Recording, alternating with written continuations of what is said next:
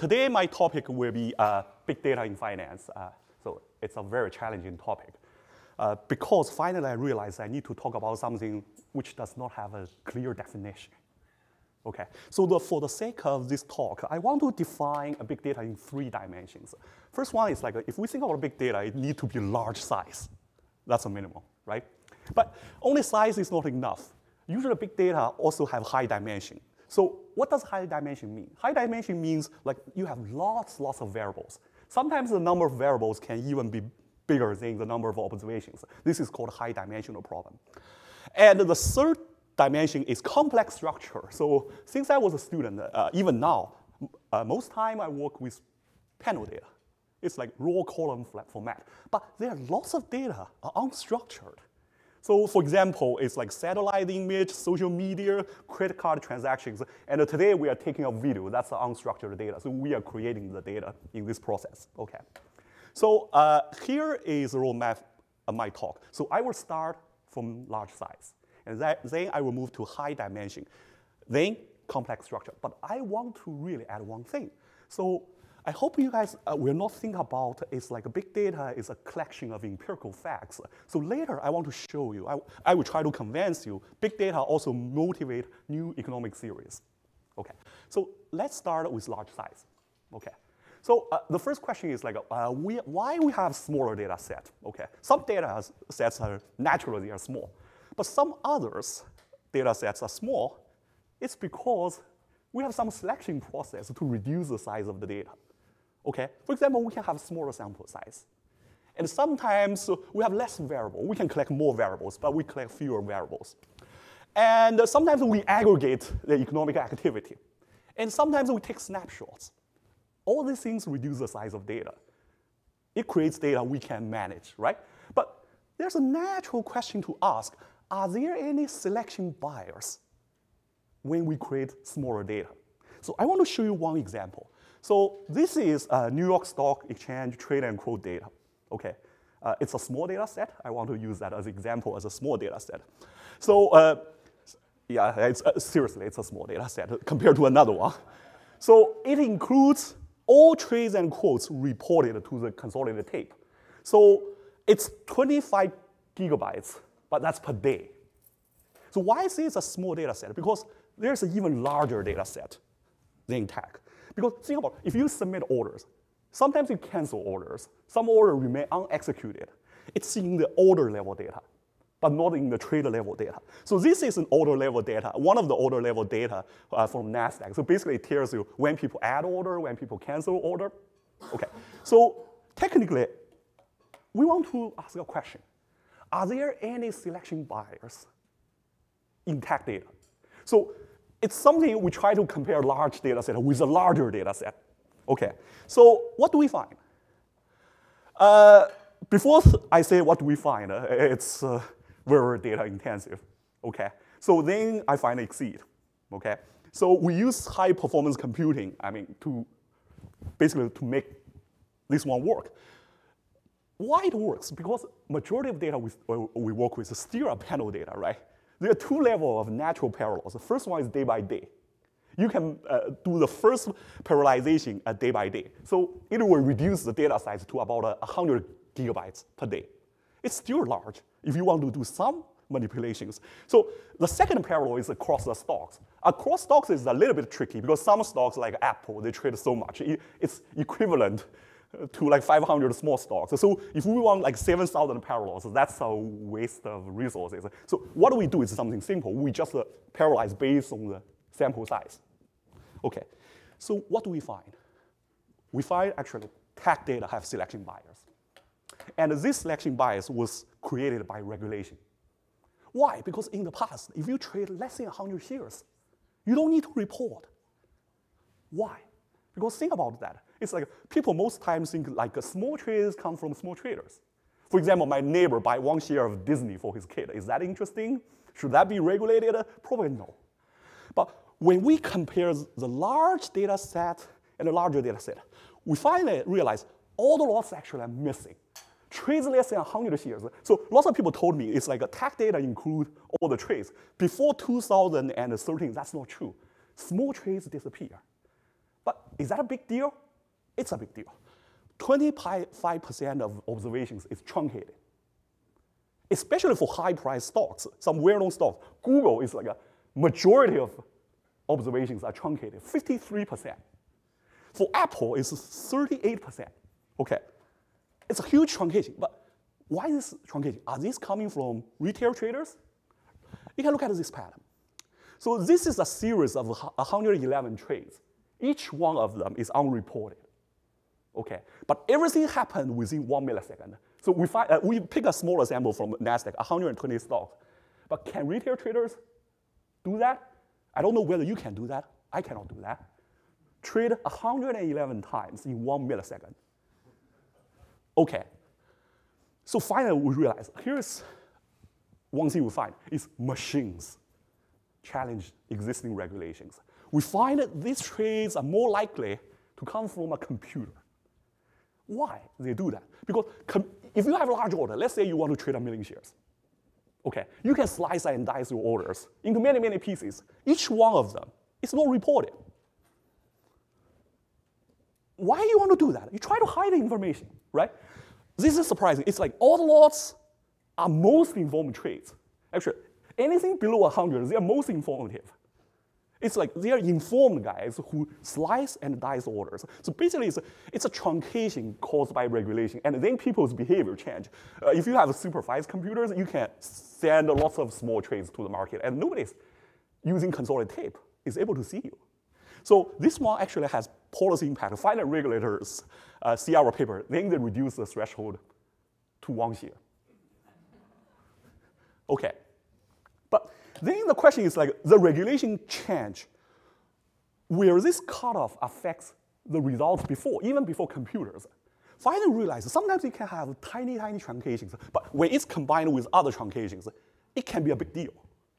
Why? Because there's a difficulty to find a long time series of retail traders. There's Terrace Ordin's data, but if you want a really long time series, you need to find some proxy.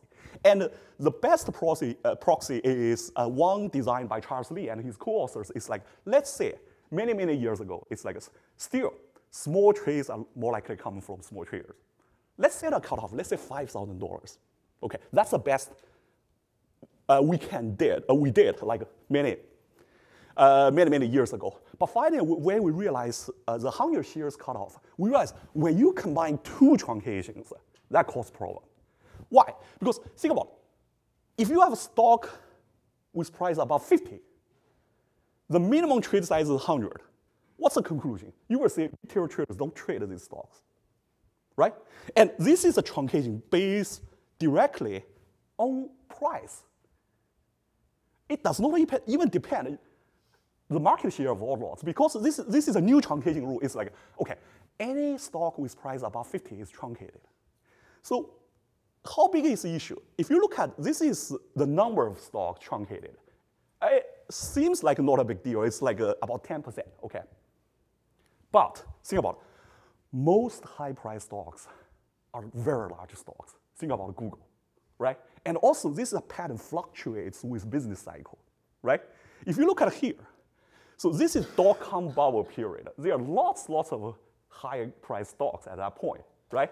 So if you do this $5,000 cutoff, you will find about 70% of market cap is truncated, right?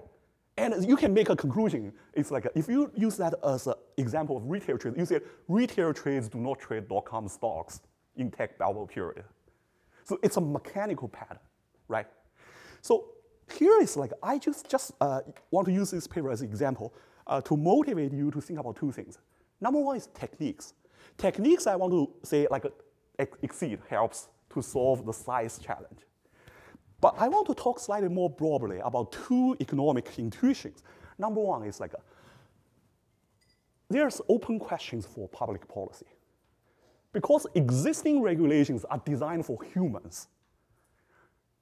Machine learning and big data actually bring machine players into the market. So should we update some or revise some regulation used to design for humans, for machines? This is one question. And the second question is like, are there sample selection bias in any other small data sets we know? It's possible, but I think it will be a very interesting question when we can collect more data or large size data. Maybe some of the conclusions we draw from previous literature can change. So next I want to talk about high dimension. Okay, so there are a large number of variables relative to the sample size. So let's start from a motivating example. So, I mean, big data and machine learning are two buzzwords in Wall Street. There are lots of famous firms, like, let's say Renaissance Technologies, and Wall Street Journal says, okay, they use machine learning techniques to make investment decision, and their horizon ranging from a few minutes to a few months. Okay, then the question is, okay, let's think about the farthest guy in this spectrum, minute by minute guys. Do they track any economic meaningful signal? Okay, so here we met a high dimensional challenge at a minute by minute horizon. So the basic idea is like, okay, let's start with a simple example. You can use lagged return of other stocks to predict the return of a city. Okay, let's say other stocks, the universe is New York Stock Exchange listed stocks. There are about like 2,000 of them. Okay, each minute you get one observation. If you run OLS regression, you need 2,000 observations. So that's 6 trading days. There are too many right-hand side variables to make the prediction. So technically you cannot run OLS regression, especially when the signals are short-lived. So how to solve this issue? Machine learning techniques. Okay. So I will not go deep into machine learning techniques, but I just want to summarize about the differences in approach. So traditional approach is like we use economic reasoning to select a predictor. Let's call it X. Okay. And then we use statistics to estimate whether X is a good estimator. We can do sorting, we can run linear regression. So machine learning is different. It's like they use like statistic method to both select and estimate X. So it can handle a large number of X. And sometimes it has more flexible functional form. Okay, so let me summarize machine learning techniques also using one slide. Okay, there are 2 common features of machine learning techniques. Number one is they focus more on like out-of-sample predictions. So this is something called cross-validation. So the goal is to maximize out-of-sample predictions. So they focus less emphasis on the causal inference. That's number one feature. Number two is like they impose regularization. What is that? It's penalty for complex models. Okay.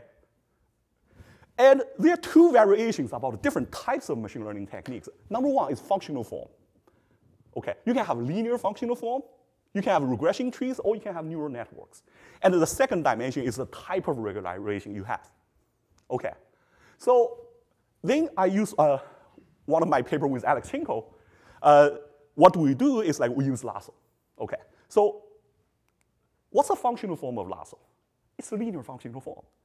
Okay, it's like an OLS, so we try to minimize this term. Why lasso is different? Lasso's difference is like there's some penalty term. So the penalty was imposed on beta. Okay. So the main idea is how can lasso do variable selection? So first we need to normalize the variable before regression. And if you have small beta, lasso set that to 0. If you have large beta, lasso basically shrinks that.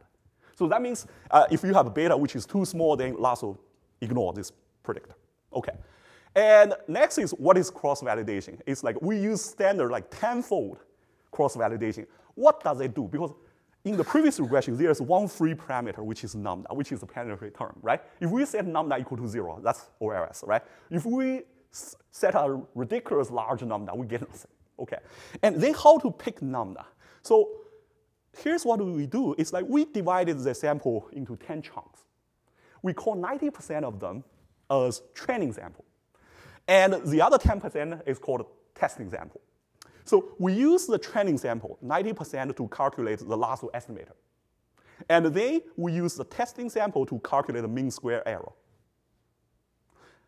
And this is the term, it depends on k, also it depends on lambda. And then we repeat step 2 to 3, 10 times to get the average. And then we pick the lambda with the best like overall performance. There can be some twists, but the basic idea is like we try to find optimal lambda. Okay, so what do we find? We find lasso implied strategy works really well.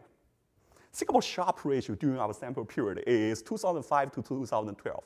So the Sharpe ratio of SP500 is 0.123. But the Sharpe ratio of Lasso implied strategy, okay, is about 1.8. And we have alpha of 2.8, okay? So if we run a hedge fund, that's the last slide, okay? But we are writing papers. We need to find, again, the most important thing is like we're economics, we are academics. We try to find an economic interpretation of this result. So then Alex, Adam, and I actually established 4 results. So number one is like it's unexpected because there's many like well-known factors. Small stocks, large stocks predict small stocks, some kind of a long-term relationship, like a weekly or monthly. We find it does not work well at short horizon. Why? It's related to the lambda. We find the lambda, and it's like at least Lasso typically ignore any predictor weaker than 2.5 per month. So many weekly or monthly predictor cannot generate this high return. But then the other question is, okay, will you have a ridiculous high return? Will I become super rich? Something like that? No, the answer is there's a trade-off. 95% of Lasso predictors we pick at minute by minute horizon disappear within 14.2 minutes. And it's also sparse. Lasso use only 12.7 predictors on average. And this is the most significant result. It's like, and also surprising, is that we find Lasso are more likely to pick a stock as a predictor before, again, it's before this stock have a news announcement, even if we pick the best news announcement feedback, data feeds. So then the question is that an insider trading? Here's finally, we figure out what happens. It's like big data incorporate information faster than news announcement. So sometimes when we talk about public information, we use news as an example of public information, but think about it. Who writes the news? Sometimes a machine can write the news, but you need a news reporter to write some story, right? It takes time. So here I want to pick one example. Actually, it's a story with Tobin. So we invite you for a seminar, but you arrived late. I remember you come to the seminar room, you say that you apologize because your train hit a truck. And then we Googled the news. We didn't find any news, unfortunately. Later, once you arrive, you send us an email. You tell us, here is the news. So basically, your idea is like it's unscheduled news. You saw the news, reporter come later. So then there's a lag. Finally realize, oh, actually, what Tobin met is something called unscheduled news. It takes a reporter sometimes to write a news story. So then we did another empirical test. This is one of the main results. It's like, okay, if you have scheduled news, Lasso will pick that in the same minute. If it's unscheduled news, then you see Lasso pick the stock as a predictor, more likely to see Lasso pick the stock as a predictor first, and then you see the news. So here is my interpretation. It's like something happened. Some guys may be on site or something. They can trade. And machine learning recognizes this pattern, and machine learning follows this pattern, and later news comes. So that's the economic interpretation. And then let me move slightly broader. Even in terms of trading, there are at least 3 open questions along 3 lines. Number one is like, Alexander and I, we started minute by minute horizon, but you can apply Lasso to other horizons. There have already been 3 nice papers on monthly horizon. But again, there's a huge spectrum between 1 minute to 1 month. What kind of economic signal does Lasso, if any, they capture? This is I call other horizon. The other dimension is other regularizations. So Kozak, Nagel, and Santosh have a nice paper using rigid regression. So what is rigid regression? It's, again, linear functional form. What's the difference? It's the penalty term. It's the square of beta. So Lasso using absolute value of beta. And the third dimension is like, do you have other functional forms? So Gu, Kelly, and Shou has a paper showing it's like, okay, other functional forms, for example, regression tree, neural networks can capture important non-linear realities and interactions. So later, I want to have a Titanic example. It's not in finance, but it's an example I really like. So Harl Varren has a paper. So basically, here's the problem. You try to predict the survival rate of people in Titanic. You can run a logistic regression. What's the result? Result, age doesn't matter. But then you have another philosophy. Then he ran another regression using regression trees. Regression tree is highly nonlinear. Basically, it's split into different nodes. And then the main result he finds is like, okay, if you are less than 8.5 years old, you are much more likely to survive. Beyond that, the pattern becomes much more complex. So then the economic intuition is a children first. This matches the economic reality. We know the reality, but if you only have the data, you look at the pattern, you find this rule, children first. Okay, so what's the main takeaway from high dimension? Techniques, we already have machine learning techniques to deal with high dimensional data, but I think it's a tool. And for economics and finance, we are more interested in economic insights. It's like determine the economic interpretation of some results sometimes have even higher hurdle. So this is high dimension, okay. So then I want to talk about complex structure. So it's not in traditional row column format. So here's a nice summary. It's two authors from JP Morgan. They write a manual. And they divided unstructured data into 3 types. So the first type is generated by individuals. For example, social medias, product reviews, web searches, right? And the second type is generated by business transactions. For example, supermarket scanner data, SEC filings. And the third type is something created by sensors. What are the sensors? Satellite. Think about it. Pollution and weather sensors. They also create lots and lots of data. They can help you to ask interesting economic questions. So let me start with the first one, is individuals. Here is the data of Twitter. Okay, this is unstructured data. So when we saw this data, there are 2 challenges. Number one is like how to extract information from this unstructured data. That's a technical problem. There are 2 ways. The first way actually is surprisingly simple. It's like find a data vendor. So in JP Morgan's manual, they have 77 pages of lists of alternative data vendors. I mean, you would be amazed to look at all kinds of data they create. So what do? Let me summarize. Majority of them do one thing. They transform unstructured data to structured data, to the panel data, which we know. So if you look at, this is a summary statistic of that manual. This is the frequency of words. The buzzword in that field is satellites. There are lots of firms. You don't need to, I don't know how to analyze satellite data. These firms many of them using machine learning techniques, and they generate structured data for you. Okay? And the second solution is like work with guys from other fields. I have one paper for that. But then what can we contribute? So here's the question. It's like there are lots of unstructured data. Does that create unique measure of economic activity? We don't know before. So I want to give you one example. It's my paper with Jida, Natish and Xu. Okay. So think about information diffusion is very, very important for economics.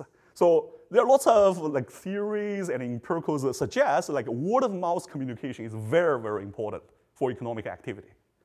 But then the question, who document word-of-mouth communication? Before, it's hard.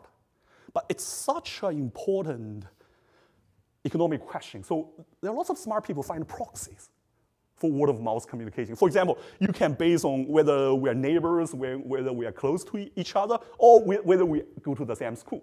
So usually we assume if you and I go to the same school, we probably know each other. We probably talk more, right?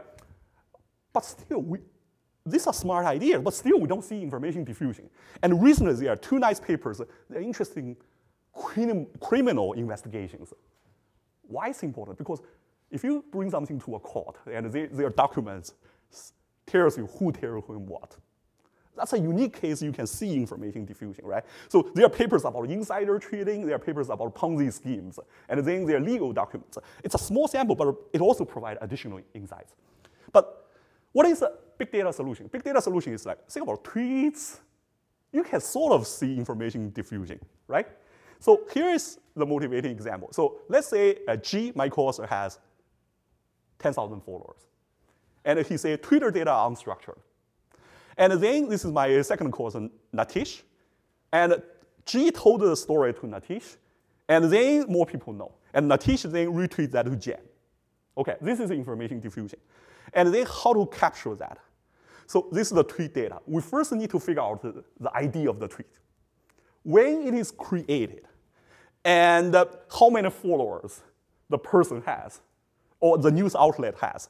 And then we can follow one retweet. So if we look at one retweet, we know something. It's like we know the tweet was transmitted to one person, and then the other person retweeted.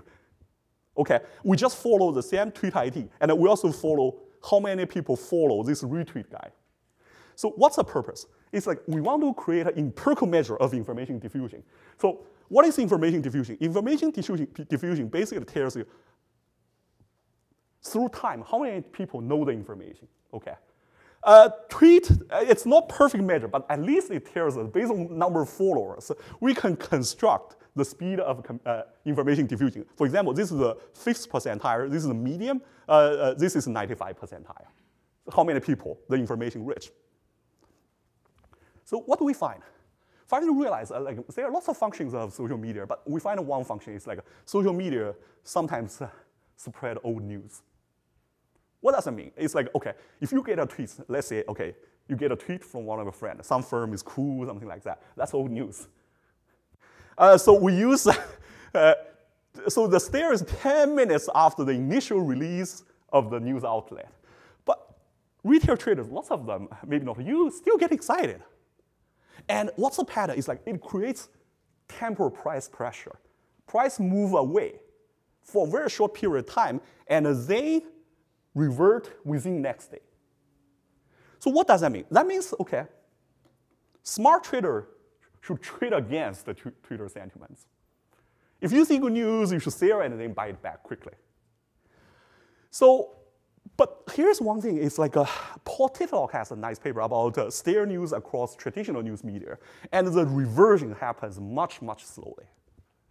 So then here's an open question. We have a conjunction, we haven't do that, is like, are these smart traders machines? Because we know lots of machines say, okay, people writing descriptions saying, okay, we follow social media. So originally I thought, oh, these guys trade in the direction of sentiment. They say good news, they should buy, they follow. Finally we realize, since they are machines, they might do the opposite. They trade against sentiment. But then that opens broader question is, like, number one, do machines trade against human behavioral bias? After this question, there are two, if the answer is yes, then it's like, if they trade against human behavioral bias, do they intentionally do that? Or it's because they follow certain decision rules. They do that without even knowing they're doing that. And the next question is, are markets more efficient due to the rise of machines? That's the economic interesting question. So let me summarize about structure challenges. So for techniques, you can analyze satellite data by yourself, but I strongly recommend you either find a data vendor or work with experts in other fields. But I hope I can convince you. Big data, I mean unstructured data, can create unique measures of economic activity. I just show you one example, but I'm pretty sure there are more. And it helps us to financial economics to test the economic theory. Okay. Then the next question is like, we talk about how to test the economic theory, but does big data create any new theory? So the rest of the time, I want to convince you yes. Okay. So it starts with an empirical project. It's like, you guys probably know high-frequency trading, Michael Lewis, like Flash Boy books, this guy's super fast, nanoseconds, microseconds. But then a natural question, why their arms racing speed? So we start with an empirical project. At the beginning, economic intuition is pretty straightforward. It's like, think about it. Majority of models we learn, it's like a variation equilibrium. There's an implicit but important assumption. It is price is continuous.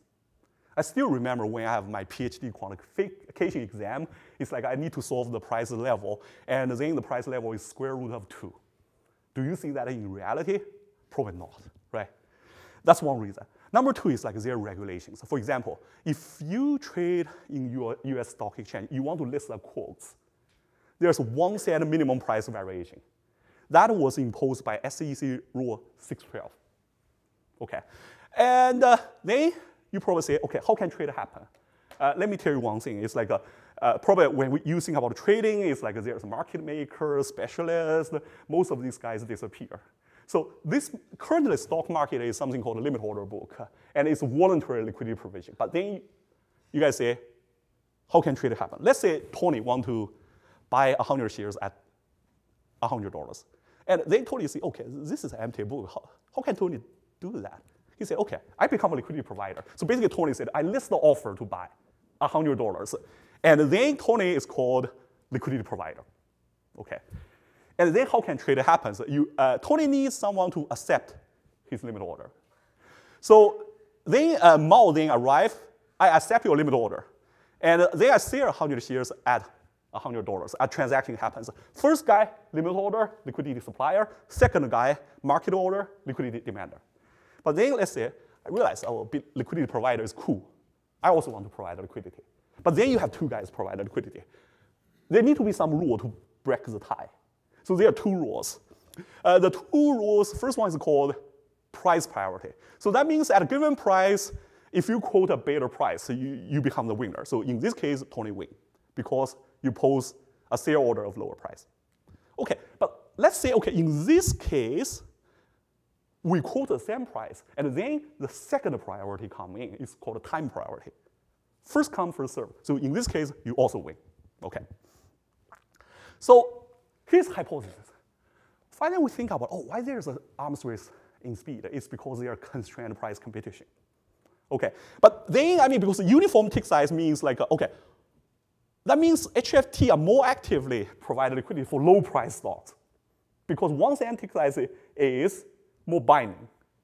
Okay, but then for empirical project, the first question people always asked in the seminar is identification, identification, and identification, right? But people can say, okay, low price stocks are different. So they how can find identification? Okay, finally realize we can find ETFs. Okay, there are twin ETFs that track the same index. Sometimes one ETF split and reduce the price. And we can find its twin brother, which is a control group, is the ETF does not split. Well, why it becomes a big data problem, finally realize because ETF split is rare. So we need to go through like 4 years of data to find 64 splits and reverse splits. It's tens of terabytes of data because remember, each day is large. You need to search for 4 years to make this mechanism work. It's a big data project. What do we find? So here's the mechanism. So let's say non-HFT quote a better price than HFT.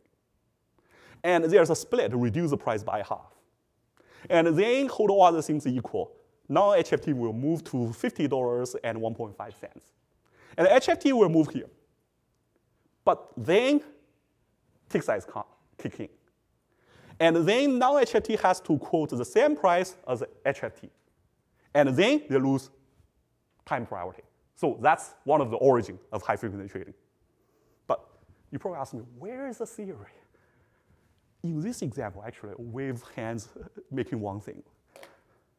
So finally, we published the paper, but there are more, it raises more puzzles. Number one, who are these non-HFTs? Are they humans? Probably not. Number two question is, why they quote better price than HFTs? They must have a reason. Why HFT do not compete more aggressive in price than a non-HFT? So that's the theory part. So we start with analysis of big data, then we have new theory, and then we put a new analysis of big data. Finally, the model is complex, but let me summarize like using one slide. It's like, here's a simple thing. It's like, including me, many researchers in this world think things like black and white. Either you are a computer or you are human. But finally realize, I mean, there's a third type. It's called half human, half computer. So you guys say, oh, Terminator. Not Terminator. It's like, finally, we include a model with a new type of traders. Actually, they're really, really important. It's called buy-side algorithmic traders. So why call them half machine, half human? Because there are lots of portfolio managers, so they make investment decisions. Now they are machine learning investors, but still, lots of funds using human to make investment decisions. But The investment decision, what is the investment decision? Buy 1 million shares of Google. That's the investment decision. But now the market is so complex, they need to use computer algorithms to execute orders for portfolio managers. And what's the decision for the algorithm? It's like whether you demand liquidity or whether you supply liquidity. What's the purpose? Minimize transaction cost, right? So these traders, bats are faster than humans, but they're slower than HFTs. You guys probably ask me why? Because they don't need to. The traders need. It's not like HFT. HFT need to consistently monitor the market to find any opportunity. So let's start with a benchmark. There's a nice paper by Bullish, Crampton, and Shing. It was presented in AFA, AEA joint launching keynote last year. Very nice model. So it's a continuous time, continuous price model with 2 types of traders. Again, it's 2. So who are these 2 types? HFTs. HFTs, what does HFT do? HFT just consistently monitors the market to find any pricing profit opportunity. They demand or supply liquidity whenever there's a profit opportunity. So in their model, non-HFTs has an inelastic demand to buy or sell 1 unit. And their arrival intensity is lambda I. And they only demand liquidity, okay, in their model. So there's a security with value called VT. So the value evolves as a compound Poisson process. It's public information. Everybody knows that. But it can jump with intensity lambda J, and with equal probability, it will jump up or jump down. Let's say the size is D. So let's first look at their model. I will summarize their model, in 2 slides. So let's say here's HFT. HFT sell at the ask. Suppose a non-HFT arrive. That's good news for this HFT. Because the HFT will make half the bid-ask spread. That's good news. That's a revenue of HFT. But what is the cost? The cost is the value can jump. There's 1 HFT sale at the ask, but remember, there are other HFTs. And other HFT will become snipers.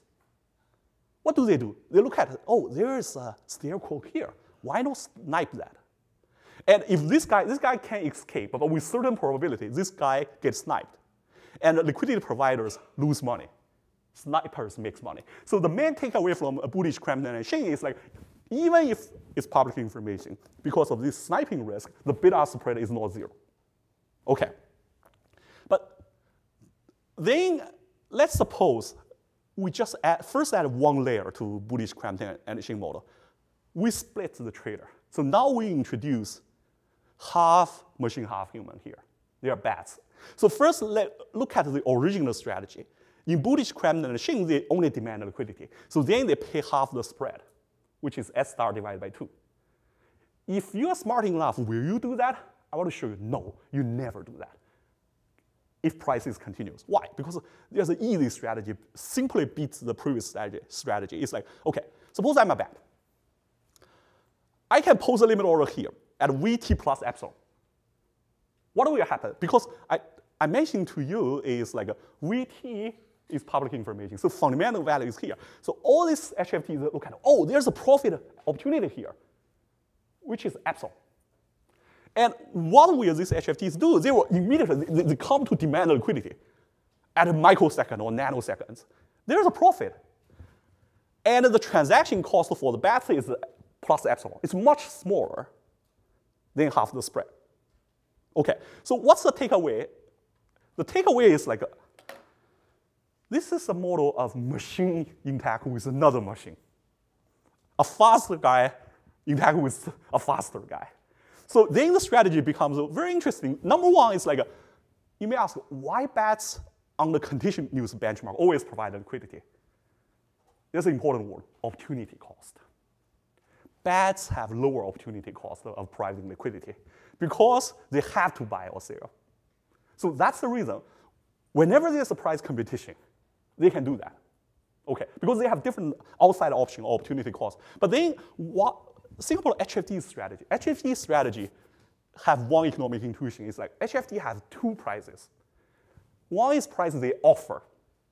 I list the offer, there's a price. And there's another price I accept if I'm HFT. What's the difference? It's when you list the offer, it's subject to sniping risk. So if you sell, you want to sell at a higher price, but you are going to accept a price which is lower. So that's the reason, okay, what I showed in the previous slides. But what's the main takeaway is like machine and machine interaction are fascinating because it blurs lots of traditional definition. For example, in the previous example, I show you, based on traditional definition, like in limit order book literature, the first guy is bad. Bad arrives first. So bad becomes liquidity provider. But bad will generate immediate response from HFTs. So then the question is like, who provides liquidity becomes an open question, right? So it's because it's machine and machine interaction. So then we generate lots of predictions and policy implications. I will not go to details, but the original purpose by this paper with Xin Wang and Sida Li is like, we want to explain why non-HFT quote beta price. Okay. The reason is opportunity cost. But finally realize, we write a model, it generates lots of new predictions, especially when we adding discrete price, which is another layer. So there are 4 types of equilibrium, and it works extremely well in predicting who provides liquidity and when. Under different conditions, sometimes the HFT provides liquidity, sometimes bats provide liquidity. So what's the takeaway from that? The takeaway from that is like, I believe machine and machine interaction probably provide one of the best environment to develop economic theory because they follow some decision rules. Because everything is coded in. If you find the economic mechanism of their behavior, you will make great predictions because I don't think they're less subject to sentiments or kinds of variables they don't know, which is not in the code. And it also has policy implications. For example, SEC recently have a tick size pilot program. They increase the tick size, which is really a good natural experiment if you work in corporate finance. It's like they randomly pick 1,200 stocks and increase the tick size from 1 cent to 5 cents. Okay, so implication for the model, it's consistent with the queuing equilibrium in our model. It's like I predict this policy initiative can potentially increase the number of HFTs. So later, I want to talk about the financial ecosystem. So when I was a student, I work with 13F data. So what is a short-term trader in 13F data? There are some papers say a trader with horizon below 4 months. Why? Because it's for each quarter you get one observation. You do not know what happened below a quarter. And there's a reason the proliferation of literature starting the other end is microseconds and nanoseconds. Okay, it's high-frequency trading literature. But there's underexplored territory. Are there any guys in between? I'm pretty sure yes. The answer is yes. At least I show you 2 examples. First one is bats. Bats is slightly slower than HFT. They live in executing horizon. Bats, let's say, are milliseconds, seconds. And machine learning guys, they are even slower. It's like their horizon is anywhere from a few minutes to a few months. But then we meet a very big challenge because US data usually, the best US data usually, you don't see traders' identity at this horizon, right? So then we almost have no data. So then this is a work in progress. It's Alex Chingo and I, it's like we try to solve this problem using public available data. We know that there are guys living in different horizons. Horizon may be one way to differentiate traders. So at least the trading volume data is available. Tech data, the small data set I just mentioned to you, but it's really big. So let's do one thing. We first aggregate the trading volume at a minute-by-minute horizon. Okay, so each minute we get our observation, and then we can measure the variance of 1 minute horizon, right?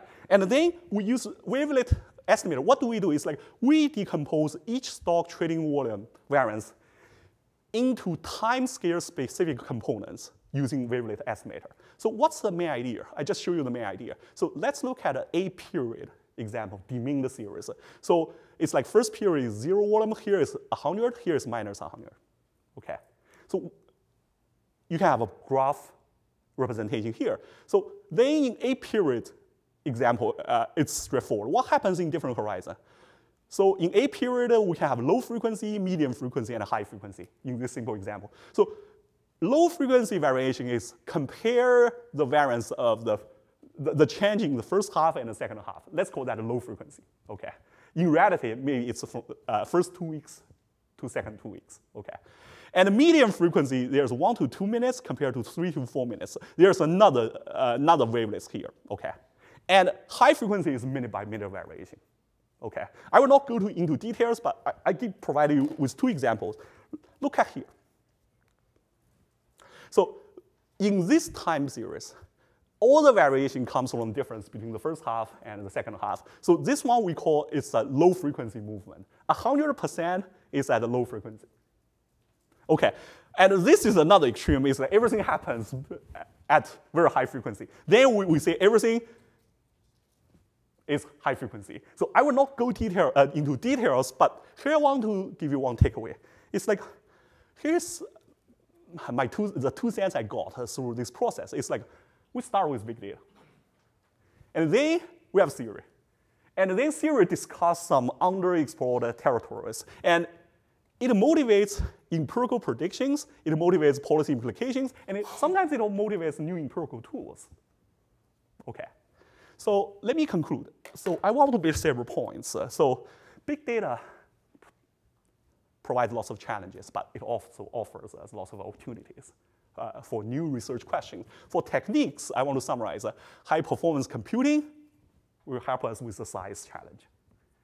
And machine learning can help us with the dimension challenge, right?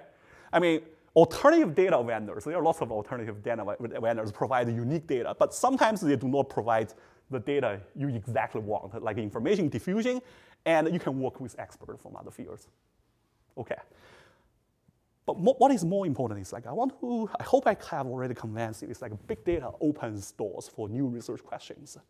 So once you have computing power, you can document new empirical regularities, and you can change the conclusion from the previous results based on smaller data set. That's the first thing. Document facts is the first thing. And also, it also motivates us to find economic interpretation of the data.